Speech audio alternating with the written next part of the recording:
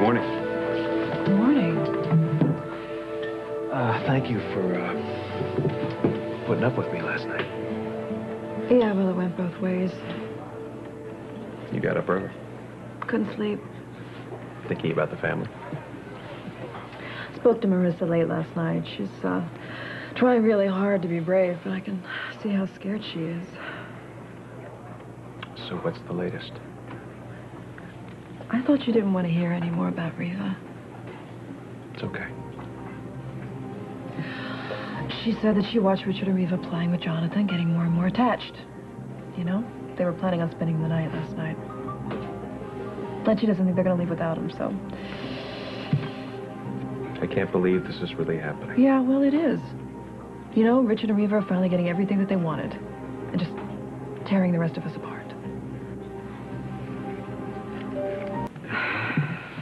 I'm sorry, all right? I'm just really worried about my family.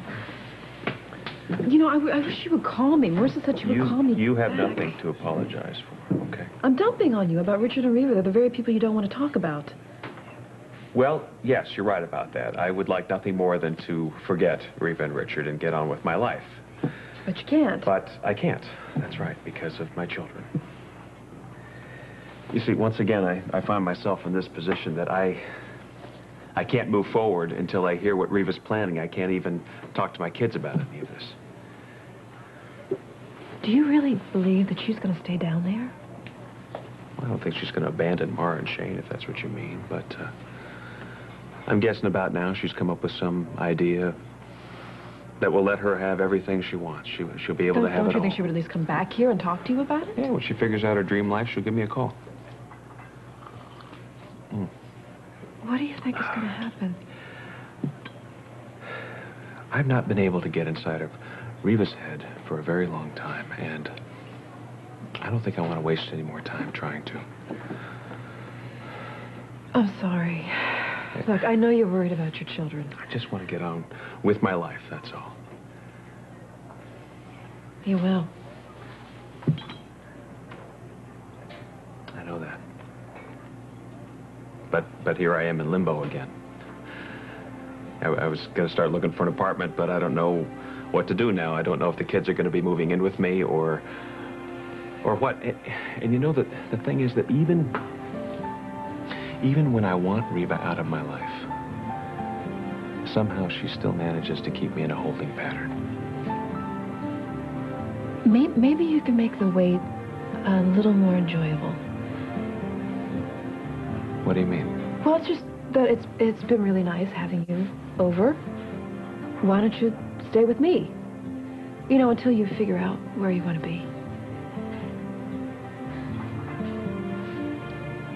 Thank you. And thank you. Mm-hmm. That's a wonderful offer. It's very sweet and very tempting. But, you know, moving in, that's... No, I understand. You don't want to do that. No, I don't think you do understand. I really liked waking up with you this morning. And I like spending time with you, and I want to spend a whole lot of time with you. This is moving way too fast, well, okay? I didn't mean to push anything. Just let me finish, okay? The reason I don't think it's a good idea that we move in together has to do with my children. Oh, of course. I'm sorry. Mara likes you now, but she's having a very difficult time with this split, and Shane is very protective of his mother. And the last thing he would want is his dad living with another woman. I just think that they have a lot to deal with right now, and I have to think about what's best for them. You really are a good dad. Like, I totally understand you not wanting to disrupt their lives. Well, I feel like that's all I'm doing these days. Shane and I, we had been trying to have breakfast together as often as possible. You know, talk about whatever baseball or football game had been played the night before and breaking it down. Tonight, tonight we'd be watching The Simpsons together, laughing. Mara would be yakking on the phone, as usual, but she would be coming over to me and showing me whatever essays she had been writing for school, because she'd want to know what I thought. You know, this isn't your fault. That you can't be there to do those things. You're going through a separation. Okay, you had to move out. Well, it's not just, you know, the idea that we should all be together under the same roof. It's more than that. I've just not really had my brain in the right place lately. What are you talking about? Well, the other day, for instance, Shane was supposed to meet me at Matt's house, and I was supposed to leave a key for him outside because we were going to get there at different times. And I left that morning and just blanked on the whole thing. And when I got back later in the day, Shane had been waiting outside for an hour or so. No key. Okay, all right. You know, you made a mistake. You're entitled to that. Like, when my parents got divorced, I hated the fact that my dad moved out. And I could see that he was distracted. I could also see that I wasn't getting as much attention from him, but I knew he had his own stuff to deal with, you know, and that he was doing the best that he could. I'm sure that Mara and Shane know that, okay? They can see how hard you're trying.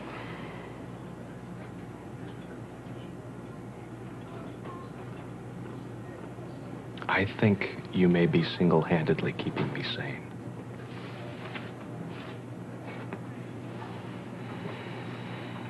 You want to know what else I think? What? I think that whatever happens between us should happen for the right reasons. That's why I'm being so careful. So you're not moving in? It's not just about Mara and Shane? Well, some of it is. I don't think it's the right choice for them, but I'm also not sure that it's the right choice for us. I want to be sure. I understand. But I also meant what I said earlier about how much I liked waking up with you this morning and how much I want to spend more time with you. I liked it too. So I do have just a little middle ground idea going on here, yeah. All right. I know you're very protective of your closet space, and I wouldn't want to infringe on that at all, but I think a place that I could keep a toothbrush, you know, in the bathroom. Maybe we could have our toothbrushes side by side. Oh, I like that. I like that idea. You know, your toothbrush, my toothbrush. Cohabitating.